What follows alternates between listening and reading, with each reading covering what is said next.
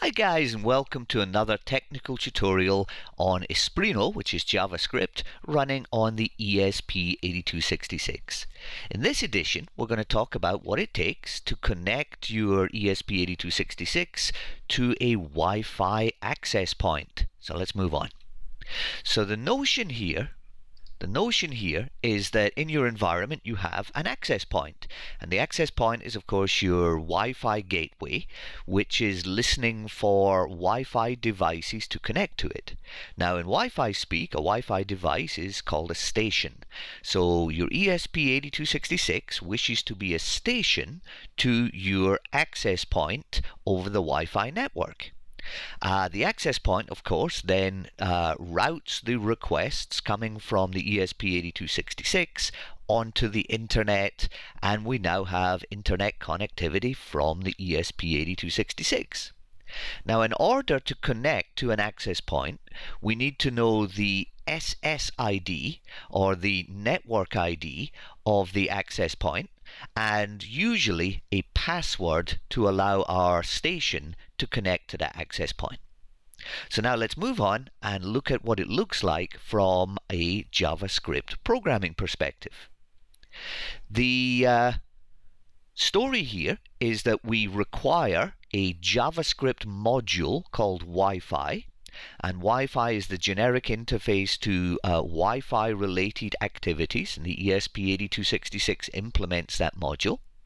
So when we issue the command require Wi-Fi, we get back a module which we store in a variable.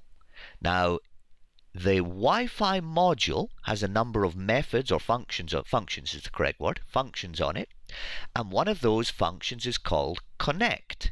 And connect takes a slew of parameters. The first parameter is the SSID, which is the network ID that you wish to connect with. The second parameter is an optional password, which is the password that the access point is expecting for stations to present in order for them to be authenticated to connect to the access point. The third parameter, which in this screen is shown as null, are options that we wish to supply to effect the operation of the connect. Now, as of the time of recording this, there are no options that we have defined, but there very well may be in the future. But specifying a default of null, that will allow us to connect with the default options. And finally, there is a callback function pointer, and this is a function that will be invoked once the connection to the access point has succeeded. So since connection to an access point may take a few seconds, we can't just merrily go on after executing Wi-Fi connect and attempt to use it. Instead, we register a callback function that will be invoked when the connection to the access point has completed. Now that's very important. Inside the body of that function is where we can then start using the Wi-Fi connection. For example, making socket connections or HTTP connections. We mustn't attempt to do that before we are actively connected to the access point. So in this sample, when we connect to the access point, we print that we are now connected and then do things. Now the parameters to the callback function are, first of all, an error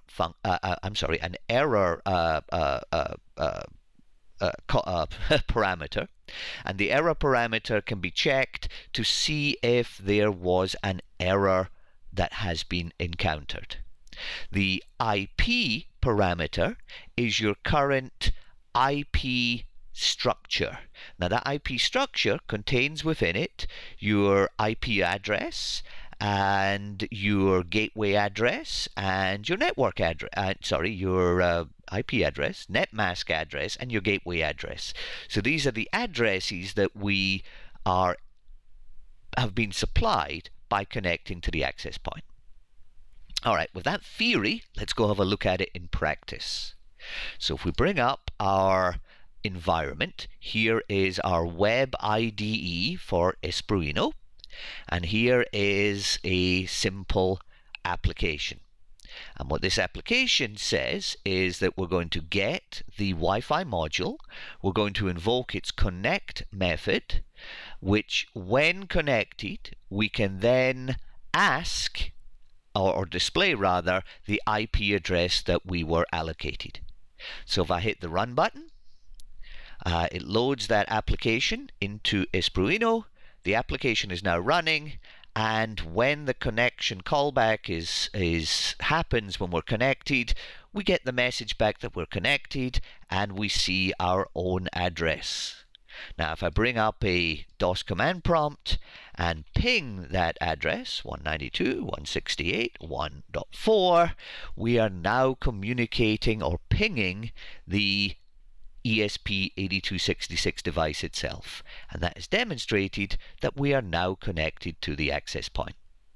Alright, a relatively short tutorial just to give you a taste of what is involved in using the JavaScript API to connect to your access point. I hope you found this useful, and there'll be many more of these technical tutorials coming in the future. Bye for now.